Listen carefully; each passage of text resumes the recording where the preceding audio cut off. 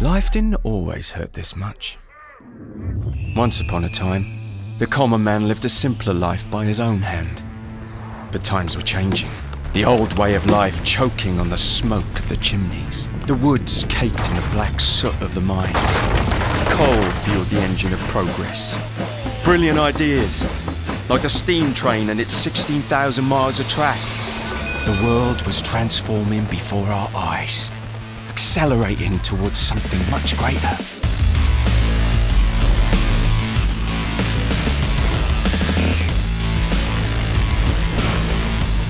It was an age of invention, where clever blokes were thinking up the unthinkable, sending messages across great distances, carrying voices through wires like magic, illuminating the streets and shops deep into the night.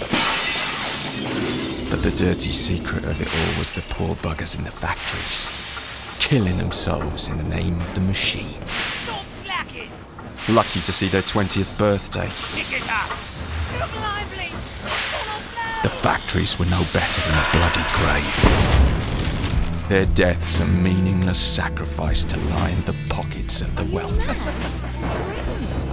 I've seen too many starving families begging for scraps, while the rich stuff their faces. Too many women dropping their knickers for a shilling, while the upper class wear a king's ransom. People did what they needed to survive.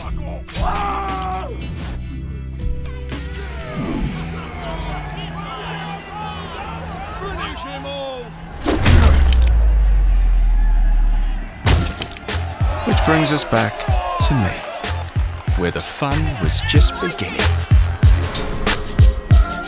The working class had been exploited long enough. The city needed a change, but I couldn't do it alone. You could call us organised, eliminating our rivals, reclaiming our glorious empire, one borough at a time. Giving it our best shot. Popping round for tea. Taking a stroll in the midnight air of jolly old London town. And with our growing influence, we turned our sights to greater injustices. The train baron.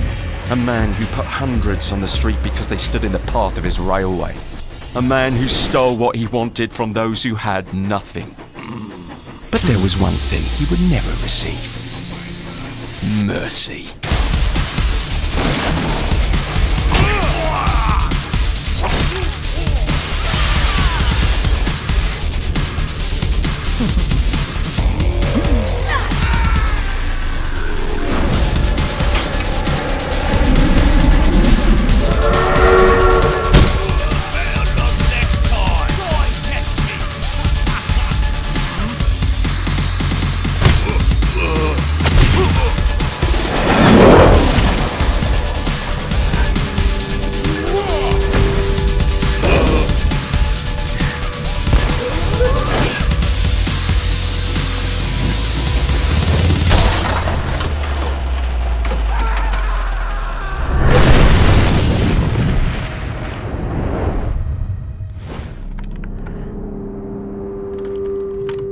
Well then, now you know what's required to join the Rooks.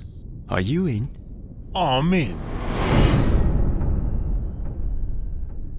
Welcome to the family.